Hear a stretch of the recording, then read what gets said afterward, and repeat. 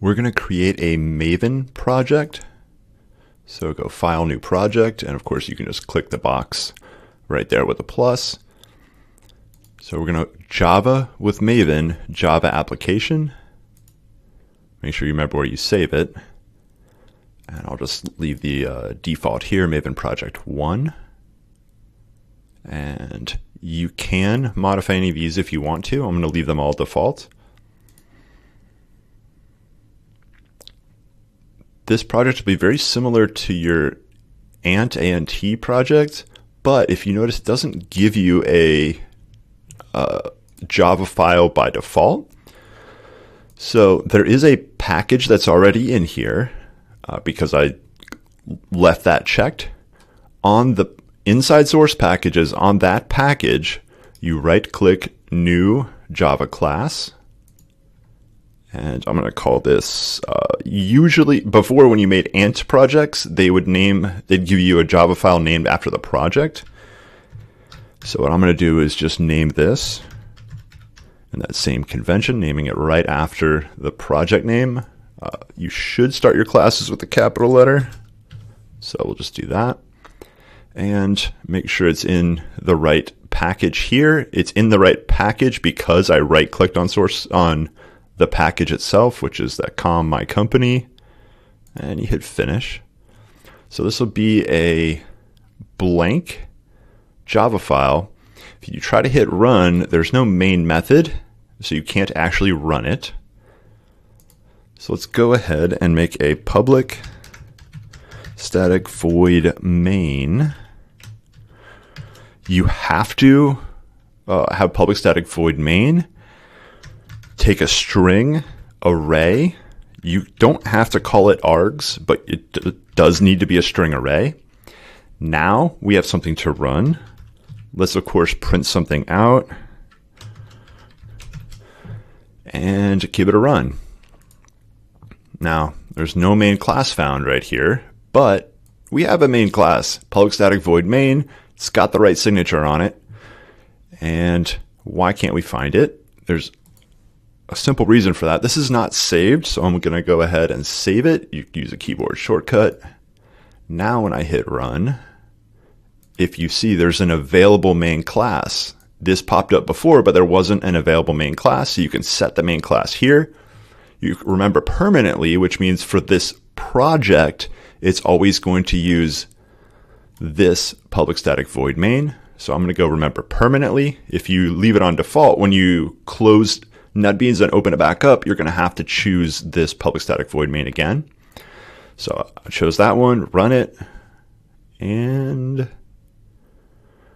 all right, first time you run a Maven project, it's going to have to download some things. So hopefully you have an internet connection or you're going to be unable to run. At my house, this took a couple minutes. While this is going, oh, there we go.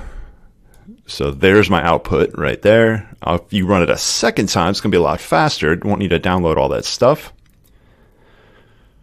There we go. There's a lot more printed out than when you have an ANT project. So just be mindful of that. It tells you build success. Okay. There's another way to choose your public static void main, or which public static void main is the one you want. So if I duplicate this, Control C, Control V, I'll call it Maven Project 1 Other.